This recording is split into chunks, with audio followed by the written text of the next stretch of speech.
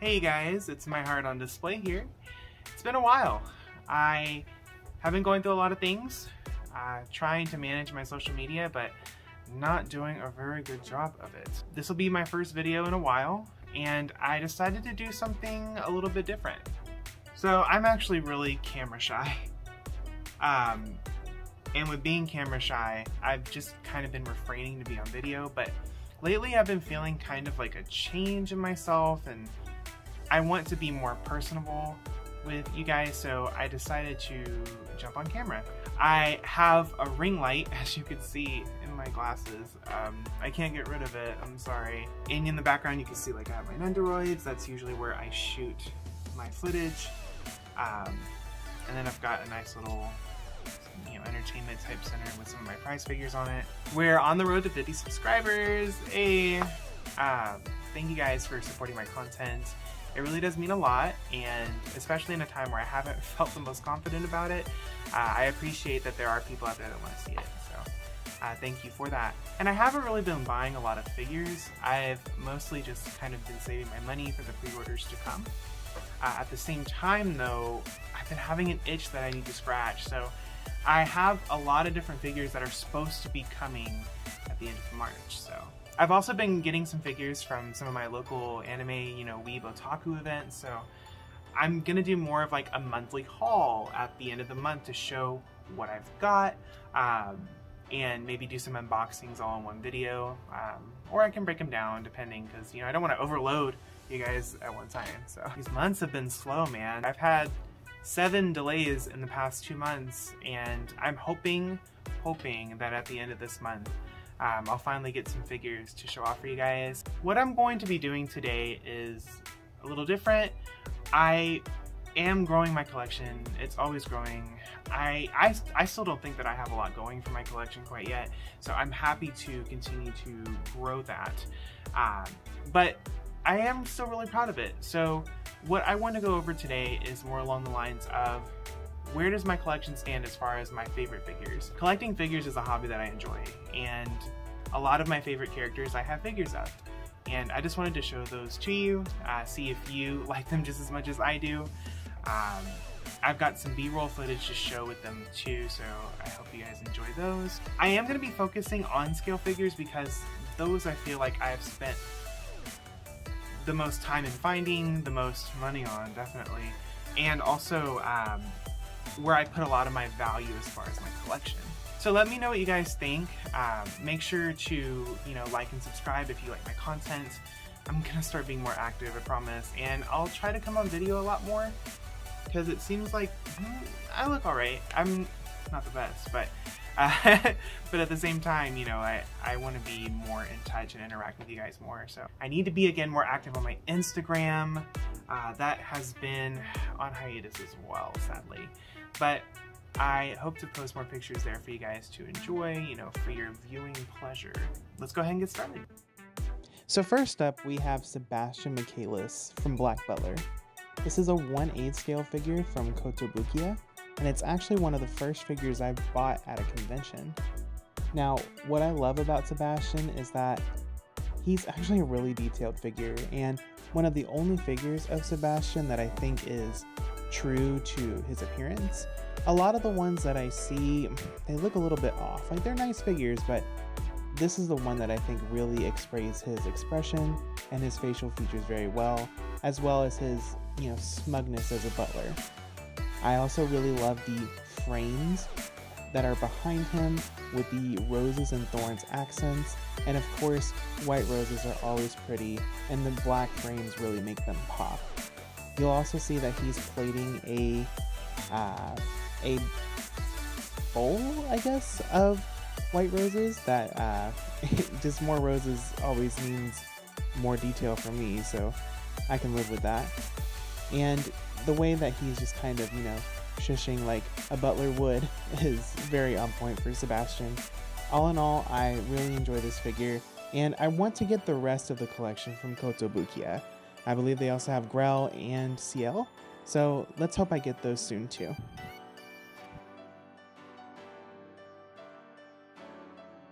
Next up, we have Altair from the anime Recreators. This is also a 1/8 scale figure from Good Smile Company.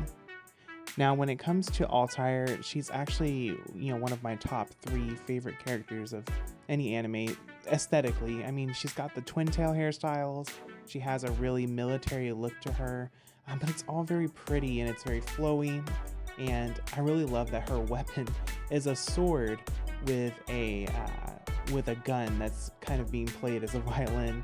It's super interesting, and it's one of the many quirks I like about her character. Now, this character I actually had on pre-order with Amazon for like 7 months, I feel like, but nothing was coming out of that, and it was getting released by other sites, and so I decided to cancel the pre-order and cut my losses. Well, I found it on the AmiAmi eBay page that they had, and I snatched it up as soon as I saw it because I thought I was never going to get her, and now that she's sitting in my case and she goes well with a lot of my other figures, I'm really glad I made that decision. She's also got a really unique base. I don't think I've seen a base like that on a lot of different figures, and the fact that her paint has a really matte finish really adds to the whole soldier military aspect of her design. So all in all, another great choice.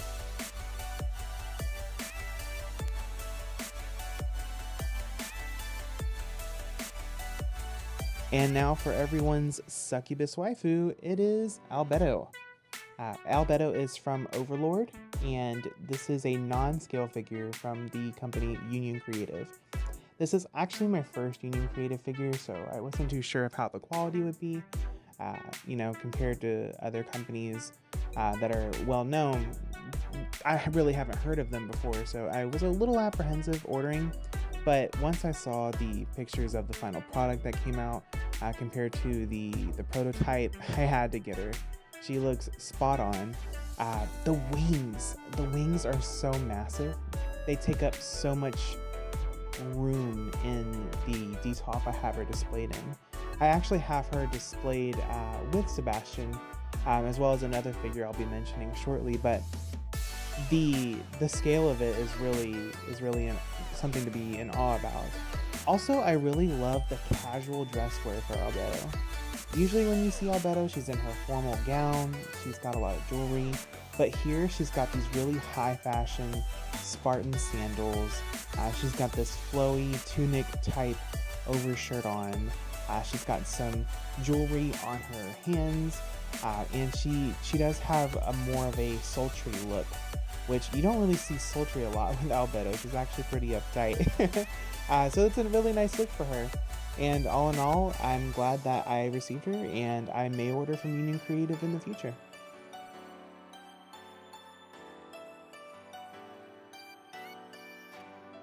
Next on the list, we actually have a figure that's based off of an illustration.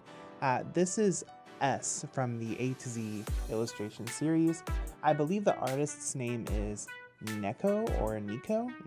This figure is actually produced by My Ethos, which produces a lot of Chinese-based figures from what I've seen, but this one was available on AmiAmi because it is also being distributed through Good Smile, so I was able to snatch her up.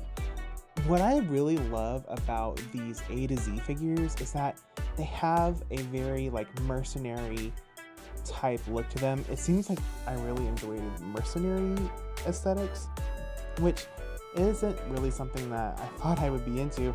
I do also like frills and elegance, but seeing, like a hard, badass type chick as well really fits into my figure collection, apparently. I know that there's also another A to Z figure that I just saw on pre-order. I grabbed her too, so she'll look awesome next to S here. S is also a 1/7 scale figure, and I also have them displayed with Albedo and Sebastian. They all have a similar color palette, so I have them all on the same shelf. The expression here is so pretty, looking very stoic but also really beautiful. I also think that the hair is a really nice sculpt. It's not super dynamic, but it is one that fits the figure and the form of it. Again, I will be ordering from My Ethos again, and this was just one of many purchases I'll probably have from them in the future.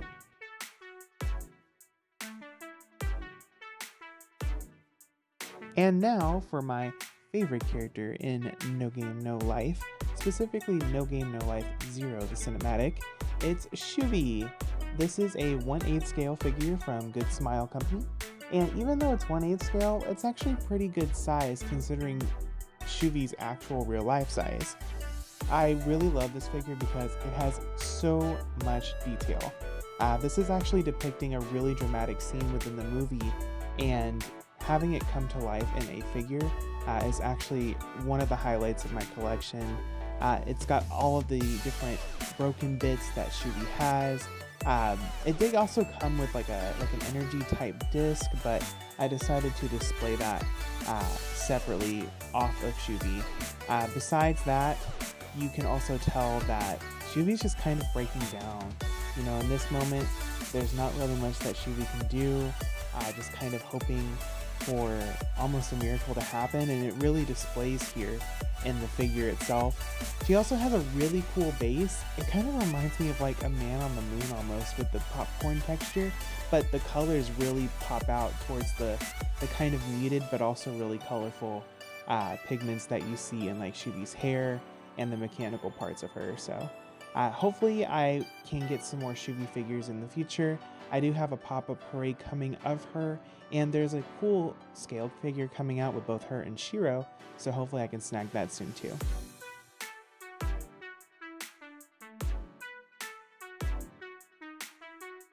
Coming up second to last, we have Ishtar from the mobile game Fate Grand Order. Now, Ishtar is a 1/7 scale figure, and she is produced by Aniplex. She has been one of my highly sought after figures. Just the elegance and the grandeur that Ishtar displays is something I had to have for my collection. Especially being a Fate fan, especially being a Rin Tosaka fan. She definitely fits right in with the aesthetic of the rest of my figures. Everything from the metallic gold paint to the brown to black fading of her hair, and the fact that she's sculpted based off of her original artwork in Fate Grand Order does make her a must-have. She was a bit pricey.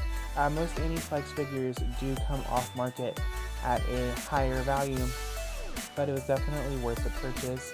I do have my F-Next Ishtar figure on the way, as well as my F-Next figure for Ereshkigal, and since I have both the Ishtar and Ereshkigal Aniplex versions, I'm going to display all 4 of them together. They're going to look so awesome next to each other, especially being all at 1/7 scale. I do hope to actually get some Rin figures soon that I can also display with Ishtar, because, you know, it's Rin face, just like how there's Saber face. Anything that has Rin on it, I'm happy to get too. So look forward to seeing those here in the future.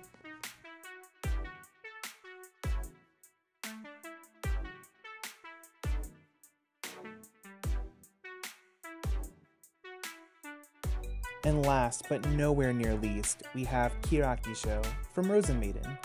Now, Kirakisho is a 1/3 scale figure, believe it or not, and she's produced by the company Griffin, which I don't really see a lot around these days. Maybe I'll look into this after the video.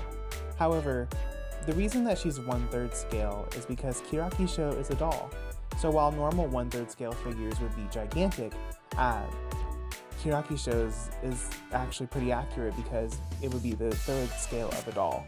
So that's why she's more along the lines of a 1/6 scale if you look at it as proportion to like someone who's, you know, 5 foot or higher. But no, it's definitely 3rd scale for Kirakisho's character. As far as the figure itself, it is my first figure, guys. You know, I was never one for figure collecting. Anytime I saw a figure, I thought, well, I'm not going to do much with them. They're going to sit on the shelves, they're going to look pretty, but they're not going to serve any purpose. But then I found Kirakisho. Kirakisho is a rare figure. I can barely find her anywhere. I was able to find her on an eBay listing, and it was one listing. When I saw her, it was a masterpiece. You know, she has the long, flowing hair sculpt that goes all the way around, which is super heavy, by the way. But then she also has that frosted outfit, and she has the silvery thorns around her as the base. Honestly, it's the pinnacle of my collection, and I knew that once I saw her, that I was going to be collecting from there on out. So this definitely is what started my figure collection, is Kiraki Show. You know, I paid an arm and a leg for her. I might as well surround her with other figures that make it worth it, right? So definitely my favorite in my collection so far, and I'm glad I'm able to share her with you. So that concludes the top 7 scale figures that I covet in my collection. I really hope that you guys enjoyed what I put together, and if you want to see more content like this, just let me know. You know, I'm all ears. I'm happy to oblige. And as my collection grows, I'm going to be bringing more videos like this. Right now, I'm really trying to hone in and curate my collection more. Really focusing on figures that I absolutely want. I have a lot of prize figures and things that I do like to display, and they fill space really well, but I really do want to start focusing more on scale figures. So feel free to like the video if you enjoyed it, and if you want to see more content from me like this, just subscribe to my channel. I'm going to try to post more regularly and hope to bring more figures for you guys. Also, go ahead and sound off in the comments which one of these is your favorite. Are there any of them that you're trying to get as well? Because I know that I was watching back-to-back videos of each of these figures trying to really scope out if I wanted them, and each of them was definitely worth the effort I put into receiving them. Or what is your coveted figure in your collection? I would love to hear that too. So that concludes today's video. I hope you have a great rest of your day, and thanks for watching. Take care. Thanks everyone for watching. If you enjoyed me actually being on camera and being in the video interacting with you guys, definitely let me know in the comments below. If so, I'll be more than happy to do that in the future. But until next time, see ya.